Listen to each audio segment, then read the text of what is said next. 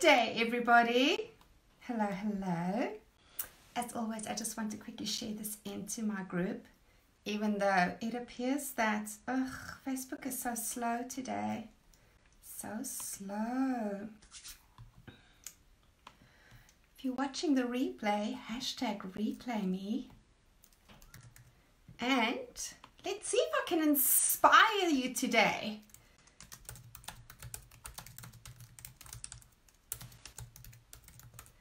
Because this is one of those things that I hear so many women talking about, right? Imposter syndrome. And I have to say, it used to freak me the fuck out as well. But then, as I always do, I just decided to question and reframe for myself that which feels really empowering. So I've just dropped the link in for Clearance to Clarity. If you want to join us, then you can. But today, let's talk about imposter syndrome and why I actually don't believe that it is a negative or a bad emotion. So, first off, none of your emotions are ever bad, ever. Every single emotion that you have is in service to you. And all of your emotions just give you messages. So, next time that you're kind of like in any situation and you're feeling an emotion, in fact, this is such a beautiful exercise to do. Set a reminder on your phone for like every hour for 2 days. And every hour you just connect and you go, what is the actual emotion that I'm feeling right now? Without judging it, without making it good or bad, just that check in with what is the actual emotion that I'm feeling right now. And what you'll start understanding is that there is such a kaleidoscope of emotions available to us. And what I have learned through the work of Abraham Hicks is it's all just kind of like a little indication to me of, am I thinking the same thoughts as what my higher self is thinking, or am I moving away from my absolute truth?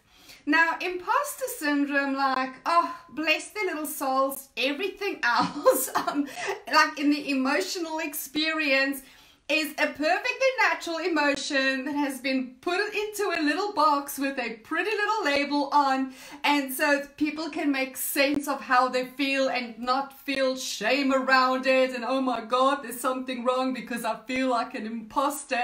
Every time that I walk into a room that's full of people that actually matter in some way to me, and when I say matter in some way to me, I'm not talking about a personal relationship, right? We don't feel imposter syndrome around our family and friends. We tend to feel imposter syndrome when we are amongst our peers, amongst the people in the industry whose input we value, who has got a good reputation, and we actually admire them and we kind of inspired a little bit to be like them, whatever the case might be. Or it could just be in a room full of people and maybe you're the speaker and you constantly have this feeling of, oh my God, what if they ask me a question that I don't know? What if they ask me something and I don't have the answer, and then all of a sudden everybody's going to think that I'm an imposter, that I don't know what I'm talking about, and that I shouldn't be in the position that I'm in. So first off, live in integrity is what I'm going to say to you. Live with integrity. Like, don't pretend to be something that you're not. But when you are living in integrity and you have that feeling, what I've come to realize, it's always because whatever the topic is that I'm discussing or the company is that I'm in, it matters to me. It actually matters to me. It's like when I was a dancer as a child, and I danced from about the age of 5 until I smashed my knees when I was 18. There was not a single performance where I stood waiting for the curtain to go up where I didn't have butterflies. And I always thought, oh my God, surely at some stage this has to go. And I was reading some autobiographies of the greatest ballerinas of the world, and they all said they have butterflies before every single audition or every single performance.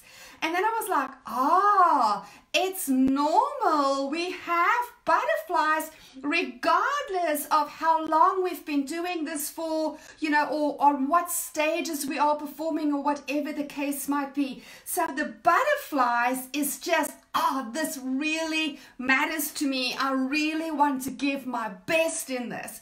And imposter syndrome is exactly the same. Imposter syndrome just tells me like, wow, this shit matters to me and I want to give my absolute best to people. Hey, darling, right? And that's the thing. I love the butterflies. I feel like if I stop having the butterflies, then, you know, then it's time to change direction. It's time to go and do something else. It's like so many times I hear people saying they don't want to do Facebook Lives, or they don't want to write blogs, or they don't want to make videos or go on a stage or whatever because they're so nervous. Well, why wouldn't you be nervous? Why wouldn't you kind of go, oh God, I really just want to give my best here. This matters to me. And of course I'm nervous, but do you see how all of these emotions, these really powerful reactions that we have inside of us has somehow been sneakily turned against us? Like people start thinking, if I'm afraid or if I'm nervous or if I feel like, you know, maybe I'm not going to have the answer or whatever the case might be, they're using that as an excuse not to show up. Instead of going, I'm going to move into the fear, I'm going to move into the discomfort, I'm going to move into the imposter syndrome, because I know that that is where whatever is really important to me has got growth potential. Now I'm going to say this to you guys with love as well. Everybody feels it. Every single high achiever that I have ever come across will tell you that when they're in their zone, when they're amongst their peers, all of them feel like, oh, am I good enough to be in this company? Like, you know, do I even belong here? There's not a single high achiever who doesn't experience that. And so for me, that was just another really powerful acknowledgement that as a high achiever, this shit is normal. Like if we stopped feeling all of these things, we would probably be like all those other people who just couldn't give a rat's ass of how they appear to others, or, you know, how they show up in their zone of genius, in their passion topic, almost, I want to say to you.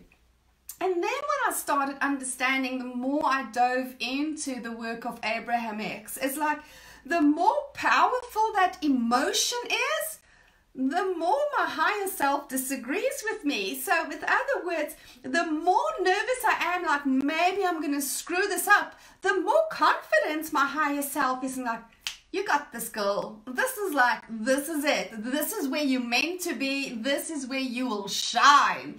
So I have just taken everything negative about imposter syndrome and I have turned it around to be in service of me, like all emotions. And so that is really why I wanted to talk about this topic today. It's time for you to reclaim your power by going into all those little areas of discomfort and then questioning it for yourself. Now, I just decided at some stage I was no longer going to listen to all the experts. I was no longer going to believe everything that everybody else is believing if it feels disempowering to me. Really, I am all for empowering people to take back all of themselves. I honestly feel like we are mind-blowingly powerful. And we have to start realizing that the majority of the system is all around disempowering us, giving us disempowering beliefs so that we can feed the system, right? And the current system that is still in power is all about minions. They want little workers because that is what feeds the whole thing. And that is coming to an end. And I honestly believe that is why so many of us are finally sitting up and paying attention and go, whoa, whoa, whoa, whoa, whoa, whoa. No, actually, I don't agree with that. I don't agree with that. It doesn't feel badass to me. And alphas are pretty badass. You know that, right? You know that. That's why you're in my space. Because we are here to actually start questioning and to start going, we get to choose new beliefs and we get to choose our labels and we get to choose what we do with the labels that are already in existence. For me, if it doesn't actually feed me, if it doesn't actually give me the motivation and the confidence and the belief in myself that I can be, do, and have anything that I desire, then I choose not to believe it as my truth. Now, I understand that a lot of people still need to hold on to those, and that's perfect for where they are in their journey as well. But my question to you today, Alpha, is, when you listen to the labels that are being given to you, things like imposter syndrome, does it feel empowering to you or does it feel disempowering to you? And then how can you turn it around so that you can use it as part of your fuel? Maybe it is reframing it for yourself that when I feel like an imposter, it means because the shit really matters to me. Or when I feel like an imposter, it means that my higher self absolutely disagrees with me. She thinks I'm an expert. She knows that I am an expert in my life. And, you know, thank God that we are living in a time when more and more people want to learn from us, not because of our academic knowledge, but because of our life experience. Isn't that beautiful? And so when we start just being more and more, aware of ourselves and what's going on in here and working on ourselves to be our continuous growth-inducing best selves, and we then just show up and give other people permission to do the same for them, that is when we start making the biggest impact in the world. I always say, I do not speak gospel truth for everybody. What I do is I share my truth. And it's such a privilege, and I'm so humbled by how many people are resonating with my truth and my journey and what I share with them. But it's definitely not everybody. I was on a call with an incredible woman yesterday. Oh my God, it was so magic. And we were talking about the fact that both of us do not have the gazillions of people commenting on our stuff, but I get a lot of private messages of people thanking me for, what it is that I put out there. And I said to her, but for me, that is so powerful. The fact that people don't want to publicly thank us means this is powerful stuff that we are sharing, and it's so controversial that people really don't understand how we can live without shame, how we can live from a space of true love and respect and appreciation and acceptance. Majority of people just haven't done the work to get to that space. So this is a good thing for me. But every single person that does resonate, and that I don't expect them to give me public applause, but when they do resonate and I just create a moment of introspection for them so that they can sit down and go, wow, okay, maybe there is a different way for me to approach this. Maybe there is a different perspective that I can get on this that will have me take more aligned action faster and more powerful so that I can start creating a life on my own terms, so that I can define what success would feel like for me and what that would look like for me and what my dreams are like for me, without comparison or trying to think that I have to compete with anybody else. those days for women like us are coming to an end. How fabulous is that? That we don't have to compete anymore, that we don't have to compare anymore, that the more authentic we are showing up, the more we are attracting authentic people into our experiences, and they don't all have to be the same as us. I can appreciate people who are completely different from me. I get to play with people who are very similar to me just because they like the style of my play, right? They like the style of my coaching. They like my approach, my take charge approach to life. It's just who I prefer working with, who I have most fun working with. But it doesn't mean I can't appreciate everybody. In fact, I probably appreciate more people than anybody else on the planet, because I just completely look at their souls and all I see is love in other human beings, regardless of some of the actions that they take from a space of pain and fear. So I'd love to hear from you. What is your big takeaway from today? In fact, as it is Friday and we've done like a whole week of these trainings, what has been your biggest aha this week? Because if I can give you one huge aha every single week, that's 50 new insights a year. That's pretty bloody spectacular if you ask me, even if you don't have a huge aha every single day. So let me know in the comments, what is your big aha this week? What is that one thing that you just kind of went, whoa, okay, that is something that I'm going to start doing differently from this point forward? And I also want to know by next week, how is it starting to transform your life? I think that would be really, really beautiful to see. And if you don't want to put it in public forum, that's perfect too. You can always private message me, because this shit really does matter to me. I'm not doing this just to be on camera, even though I look very pretty today with my hair, if I have to say so myself. And it's because I was out on my bike this morning. So it was an amazing ride. Did you guys see on my Facebook story? Oh, I got to see the most incredible sunrise over the ocean, and everything was pink, my favorite color. So that was just magic for me.